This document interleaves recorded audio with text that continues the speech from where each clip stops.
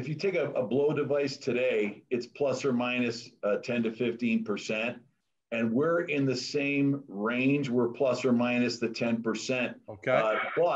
But we're seconds, not 40 seconds.